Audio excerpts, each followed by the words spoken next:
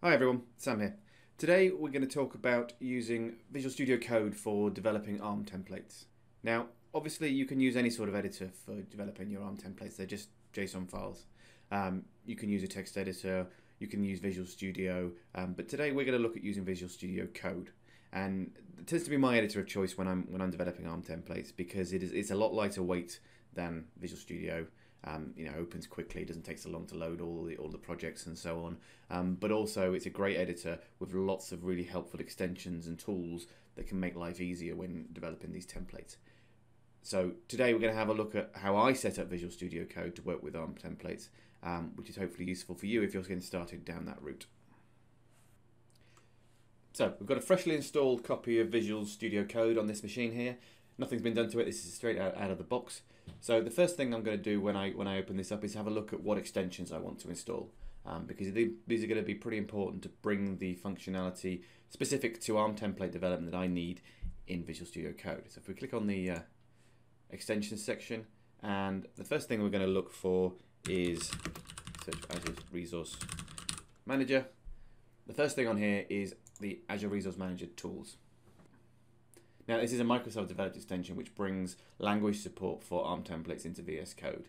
So it adds things like referencing variables and parameters. It lets you go and do find definitions, peek, and so on, and lots of other handy functions. So we'll click on install and install that. Now, if you've not used Visual Studio Code before, what this will do is it'll go away and install the extension. And then when it's finished, you're going to get a button here which says reload. Basically, you need to reload the UI to get that extension running. So that's finished, so we can just click reload, and we've now got that installed. So just have a quick look at that in use. Let's go and open an ARM template. Got one on this machine. And so we can see here, this is a fairly lengthy ARM template, and we can now do things like, so we've got a variable named here. I can go here and go to definition, and it will take me straight to that variable. You can also use the option to peek the definition, so it will pop up here. You've got language support for autocompletes of certain things. So that's the first thing I start with. If we go back to our plugins list and search again for Azure Resource Manager. The next thing I installed is the Azure Resource Manager Snippets extension, and this is a little bit of self-promotion because this is an extension that I've created which brings snippet support for ARM templates into VS Code. So if we just install that, it's fairly quick to install. And if we want to see that in action, if we open up a new file and make it a JSON file, we can now start typing ARM, and we get a whole list of snippets that we can then use for deploying ARM templates. So we start with an ARM template skeleton, which will deploy this. And then let's say we want to deploy a storage account, and that'll deploy all those sort of options for us. So that can be a really useful starting point for when you need to write ARM templates from scratch, and you don't want to have to go and look up all of the syntax. You can just use the snippets and deploy the bits and pieces you need. Okay, so next up, previously I would have installed a tool called Code Outline, which allows you to get sort of an outline view of your JSON file.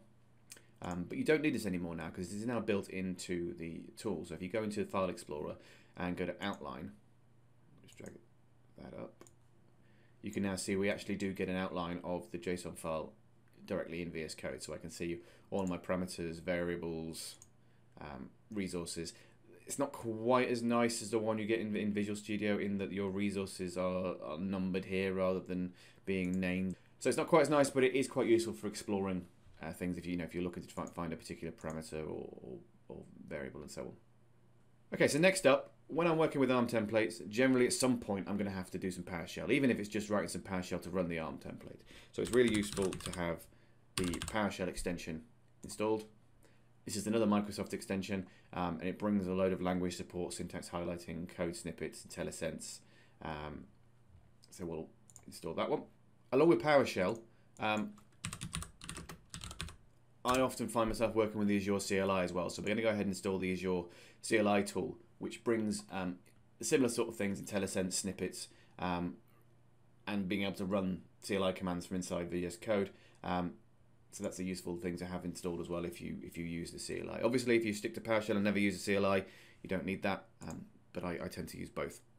Now, VS Code has Git functionality built in. So if you're storing your ARM templates in a Git repository, which I recommend you do, then obviously you can clone and work with those repositories directly in VS Code in the Git tab.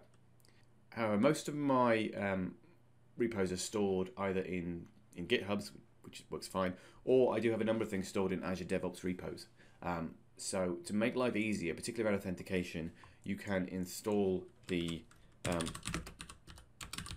Azure Repos extension, another Microsoft one, which will make it easier to work with Azure Repos, particularly when you need to authenticate to them, but also if you need to do things like create work items and so on. You can do a lot of that with this. This also works with Team Foundation Server as well, so if you're using an on-premise version, you can hook up to it with this. Another interesting extension that I tend to install is the Azure Account Extension. So this installs a load of tools to allow you to easily do things like sign in to Azure, sign out, and so on. So if we just have a quick look at that. So to bring this up, you use the command to bring up the palette in VS Code, which is on Windows Control-Shift-P. And if we go to Azure and say Azure sign in, and that'll log us in through the browser. So if we bring up the terminal and run an Azure PowerShell command, you can see we're already logged in and we can get the data back straight away. One of the other useful features of the Azure account plugin is I can go back to the palette for Azure, and you can see I can open an instance of the Cloud Shell directly in VS Code, either the PowerShell or the Bash Cloud Shell. So if we click on that, what that will then do is ask you to pick a directory, and it's going to connect your Cloud Shell. It's going to log you in already because I'm already logged in using the account extension. It's going to log me straight in with that, and then I can then run in Cloud Shell directly in VS Code. Now, obviously, there's not a great deal of difference here than if you just run PowerShell in VS Code with the Azure commandlets in, if that's all you need to do. One of the benefits of using Cloud Shell is obviously that if you have files that are saved in Cloud Shell in your Azure files or OneDrive, you can directly access them.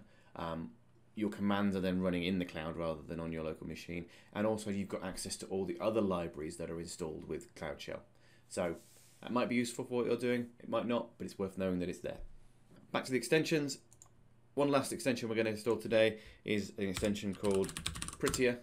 This is a great tool for just formatting your code. It'll do better code formatting than the default VS Code extension, and it's quite useful for making things look nice.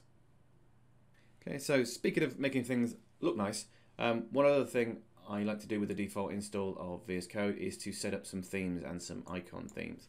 So we'll look at the icon themes first. So this controls the icons you see in here in the File Explorer. The defaults are reasonable, but there are some nicer ones out there. In particular, I do like the material icon theme. So if we click on that, we'll just install that. And this gives you can see here, there's a massive array of icons for particular file types, folder types, those sort of things. So this is quite a cool thing to install, just to make things look a bit nicer. The other thing I like to do is install some themes to visually change the way things look. You can have a browser, if you just type theme, it will show you some of the most popular themes. One I'm liking at the moment is the Atom 1 Dark theme, so we'll install that. And reload. Now, you'll notice that neither of those themes we installed there have actually activated yet. So they're installed, but we need to activate them. Now, you can do that by going into the File menu, going to Preferences, and first we'll look at the File icon theme. So click on that, and it'll give us the choices. And we want the Material icon theme. And then we'll do the same thing with the color theme. You can also use the shortcut key there, Control-K, Control-T. We'll do that, and we want Atom 1 Dark.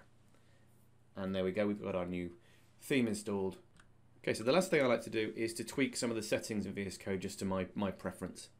So we can do this by going into File, Preferences, Settings, and we've now got a nice UI to change these settings. You can also go and edit the settings.json file directly if you prefer working in the file, but we'll look at this option here. Now, the first thing I like to change is the mini-map. So if we hop back to the code file, you can see this map on the right-hand side showing you the layout of the code. I don't find this very useful. It takes up room and I don't use it, so I want to turn that off.